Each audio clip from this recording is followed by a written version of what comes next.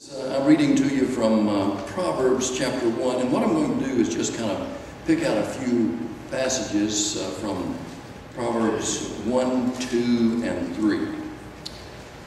Proverbs 1:1. The Proverbs of Solomon, son of David, king of Israel, for attaining wisdom and discipline, for understanding words of insight, for acquiring a disciplined and prudent life, doing what is right and just and fair, for giving prudence to the simple, knowledge and discretion to the young. Let the wise listen and add their learning, and let the discerning get guidance. For understanding proverbs and parables, the sayings and riddles of the wise. The fear of the Lord is the beginning of wisdom, but fools despise wisdom and discipline. Skipping over to verse 20. Wisdom calls aloud in the street. She raises her voice in the public squares. At the head of the noisy street she cries out. In the gateways of the city she makes her speech. How long will you simple ones love your simple ways? How long will mockers delight in mockery, and fools hate wisdom? Moving to chapter 2, verse 1. My son, if you accept my words and store up my commands within you, turning your ear to wisdom and applying your heart to understanding, and if you call out for insight and cry aloud for understanding, and if you will look for it as for silver and search for it as for hidden treasure, then you will understand the fear of the Lord and find the knowledge of God. For the Lord gives wisdom, and from his mouth come knowledge and understanding. Verse 12. Wisdom will save you from the ways of wicked men, from men whose words are perverse, who leave the straight paths and walk in the dark ways. Chapter 3, verse 1. My son, do not forget my teaching, but keep my commandments in your heart, for they will prolong your life many years and bring you prosperity. Let love and faithfulness never leave you. Bind them around your neck. Write them on the tablet of your heart. Then you will win favor and a good name in the sight of God and man. Trust in the Lord with all your heart and lean not on your own understanding. In all your ways acknowledge him, and he will make your paths straight. Do not be wise in your own eyes. Fear the Lord and shun evil. This will bring health to your body and nourishment to your bones. And then this is verse 13 and following. Blessed is the man who finds wisdom, the man who gains understanding. For she is more profitable than silver and yields better returns than gold. She is more precious than rubies. Nothing you desire can compare with her. Long life is in her right hand, and in her left hand are riches and honor. Her ways are pleasant ways, and all her paths are peace. She is a tree of life to those who embrace her. Those who lay hold of her will be blessed. By wisdom, the Lord laid the earth's foundations. By understanding, he set the heavens in place. By his knowledge, the deeps were divided, and the clouds let drop the dew. I submit to you that Shakespeare could never write anything as beautiful as the words we read here tonight. Now, what we're doing, next slide, is that, and by the way, notice the treasure trove and the treasure chest and all that, because we just read from the book of Proverbs that wisdom is a treasure. It's something that we are to count as being very, very precious to us. And so we're talking about wisdom tonight. Now, as I said this morning, there is wisdom, and then there is wisdom. And what I mean by that is that God's wisdom is far above the wisdom of human beings, even though human beings can muster a certain amount of education and knowledge and understanding and gain a great deal of wisdom. And I remember when I was a young man, when I say young, I'm talking my days on the construction job, 18, 19, 20, 21 years old. And I worked with some guys who were decades older than me. And I learned some principles from them that I've used all the rest of my life, things that have benefited me, ways to accomplish something or to go about something. And I won't bore you with some of those, but I learned a lot from those guys. But here's what we're saying tonight, and that is that human beings can be too prideful in their own wisdom, so prideful that they don't think that God is wiser than they are. And the Corinthians were an example of that. And so we're going to the book of 1 Corinthians now. 1 Corinthians. And we're going to kind of fly over chapters 1 and 2. I'll begin in verse 1. And we're going to begin reading in verse 18. For the message of the cross is foolishness to those who are perishing. But to us who are being saved, it is the power of God. For it is written, I will destroy the wisdom of the wise. He's quoting from Isaiah 29, verse 14. I will destroy the wisdom of the wise and the intelligence of the intelligent. I will frustrate. Where is the wise man? Where is the scholar? Where is the philosopher of this age? Has not God made foolish the wisdom of the world?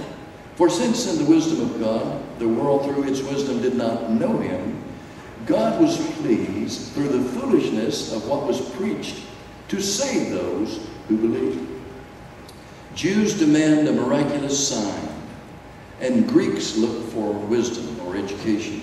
But we preach Christ crucified, a stumbling block to the Jews. The reason is crucifixion was what was done to criminals, someone who had done something wrong.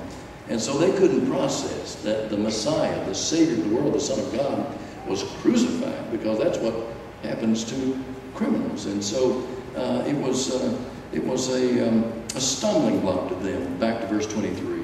And to the Jews it was, and foolishness to the Gentiles, I should say. By foolishness it simply meant that it didn't make sense. Here's what they were saying. They were using human logic, and they were saying, now, why would God, if there is a God, why would he send his son to be killed in order to save people? Why would he allow his son to suffer in order to save people? Why would he, resurrect his son? And why would he go through all that? And they would say, that does not make sense. No smart person I know, they would say, would go about trying to rescue someone by going through an exercise like that. It just was foolishness to them. And so, verse 25, for the foolishness of God, I should read verse 24 first. But to those who are called, whom God has called, both Jews and Greeks, Christ, the power of God and the wisdom of God, for the foolishness of God is wiser than man's wisdom. And the weakness of God is stronger than man's strength. And so here we see how that godly wisdom is contrasted with human wisdom, and I think it's a very interesting thing. I'm going to read something to you now from an article written by Wayne Jackson. Now, you might not know who Wayne Jackson is. He's a brother in the Lord. He lives in Stockton, California. And he writes prolifically. As a matter of fact, I've not read everything he's written, but I have never read anything that he has written that is poorly done. It's always excellent. So I'm going to read you a couple of excerpts. This is based upon what I just read you from 1 Corinthians chapter 1. The Greeks, or the Gentiles, vaunted in their alleged wisdom. Herodotus reported that these intellectual sophisticates had the reputation of pursuing every kind of knowledge. Celsus, a Greek philosopher who wrote a bitter diatribe against Christianity, characterized the followers of Jesus as those who eschewed wisdom. In other words, were against it, so to speak, but who welcomed the senseless and the ignorant. The Greeks viewed these outside the pale of Hellenism as barbarians. In other words, if you were not in their in crowd, then you were a barbarian. And that included the Jews and the Lord and the prophets and everyone else. He says this, he says, the apostles, or the Apostle Paul, sets the philosophy of those who are under the spell of worldly wisdom in stark contrast to the disposition of those who yield to heaven's redemptive plan, which culminate in the cross. By and large, both Jew and Gentile fail to recognize the true wisdom of God. A crucified Messiah was a stumbling block to the Hebrews or the Jews, and to the Gentile pseudo-intellectuals, the idea of a vicarious sacrifice for sin was sheer foolishness. Now, vicarious is what they call a 50-cent word. But what it means is doing something in the place of someone else. In other words, being a substitute. And so Jesus was the substitute for us. He took the penalty that we deserve. Such rebels would be dealt with eventually. In the meantime, any who accepted the call of God through the gospel, whether Jew or Gentile, could be saved from sin through the work of Christ, who is the manifestation of power and the wisdom of God. Next slide. The next slide is, you might say, the summary of what is being taught in 1st and 2nd, in 1 Corinthians chapters 1 and 2. It's this, verse 5 of 1 Corinthians 2. So that your faith might not rest on human wisdom, but on God's power. And God's power is the death, burial, and resurrection of his precious and only Son, Jesus Christ. And so Paul makes sure that no one will credit human wisdom with the salvation of souls. Next slide. God chose to save the world with a message. And again, what is the message? Well, the message is God loves the world, that human beings are sinners, that there is a penalty for sin, and that human beings can't pay the penalty. So God decides to pay the penalty for us because he loves us. So he sends his Son as the perfect sacrifice to shed innocent blood, and to be killed, and to suffer, and to be killed on the cross, the most shameful way to die, be buried and then resurrected. And so that's the message. Well, that's 1 Corinthians 1:23. Let's read that. But we preach Christ crucified. That's the message that God chose to save the world. A stumbling block to the Jews and foolishness to Gentiles. You see, to the lost, the message of the cross is nonsense. 1 Corinthians 1, verse 18. For the message of the cross is foolishness to those who are perishing. But to those who are being saved, it is the power of God. Now, to the saved, the message of the cross is the power of God, verse 24 in 1 Corinthians 1. But to those whom God has called, both Jews and Greeks, Christ, the power of God, and the wisdom of God. Next slide. The scripture says here that God is calling us. Now, we're going to learn that God calls us by that message. He doesn't call us on the telephone. He doesn't call us like he called the Apostle Paul by striking us down and striking us blind, like what happened to Paul on the road to Damascus. But the scripture says this in 2 Thessalonians 2:14. He called us by our gospel, and that you might share in the glory of our Lord Jesus Christ. And so this does not appeal to those who arrogantly trust in their own wisdom. You see, humility is required in order to become a Christian, and in order to get forgiveness of sin. And pride and forgiveness of sin don't mix. It takes a humbling of oneself, and it takes a getting down off the throne of our own wisdom and humbling ourselves before God, who is far wiser than we are. There's a passage in Isaiah 55 that says, God saying to us, my ways are not your ways, and my thoughts are not your thoughts. And as far as high as the heavens are above the earth, so are my thoughts above your thoughts. He's so much wiser than we are. And so, back to 1 Corinthians chapter 1, verse 26, he says this. He says, brothers and sisters, think of what you were when you were called. Not many were wise by human standards. Not many were influential. Not many were of noble birth.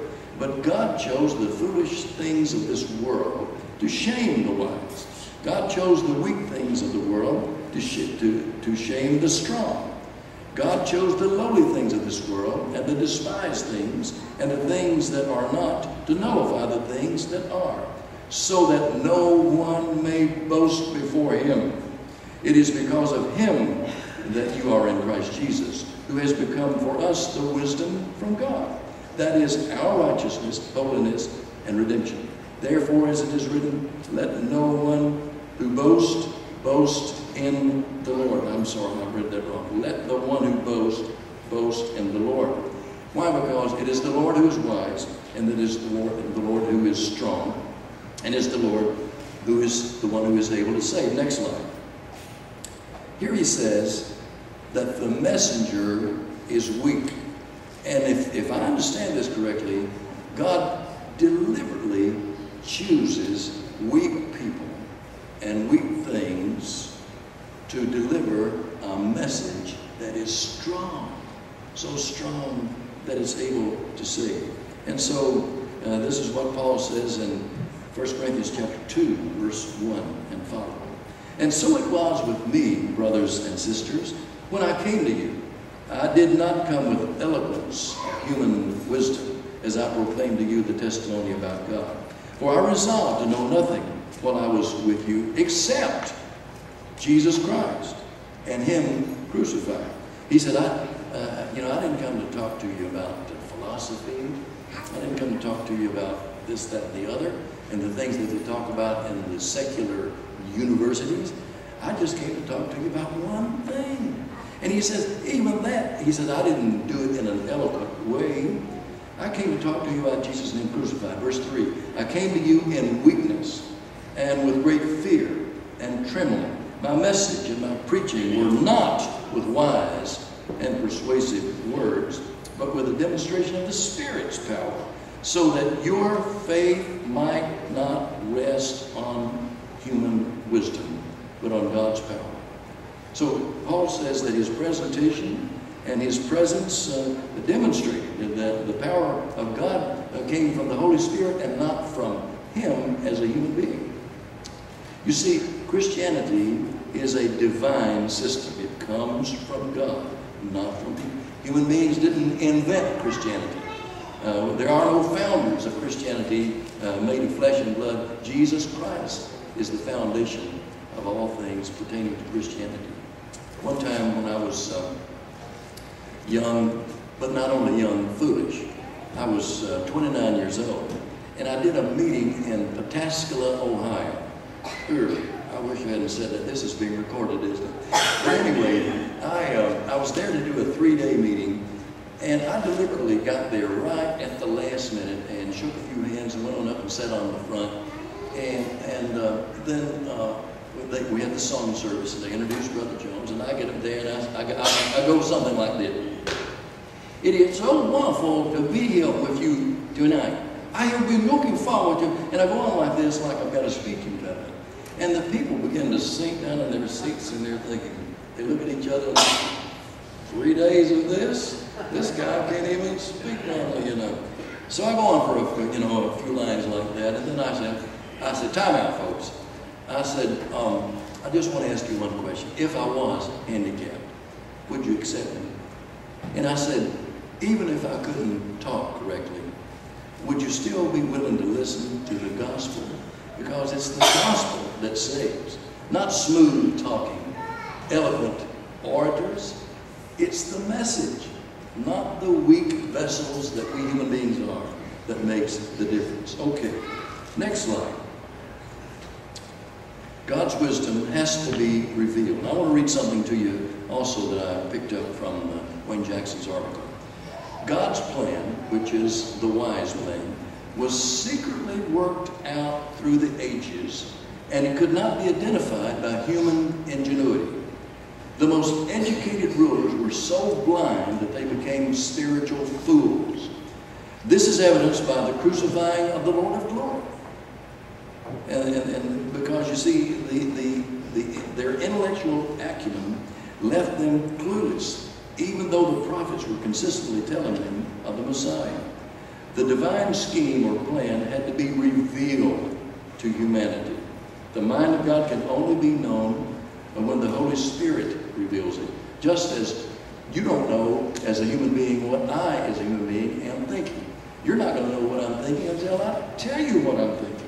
And he says the same thing is true of God's mind. We're not going to know of God's mind unless he tells us what he's thinking. And then the next slide, I'm going to bring this in for a landing. He contrasts the spiritual with the unspiritual.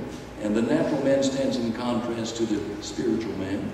And he identifies in 1 Corinthians chapter 2, verses 14 through 16, that the natural man, or the unspiritual man, is the man who does not know God, because he has not put his trust in God. He has put his trust in his own intellect, in his own power to reason, in his own logic, in his own wisdom.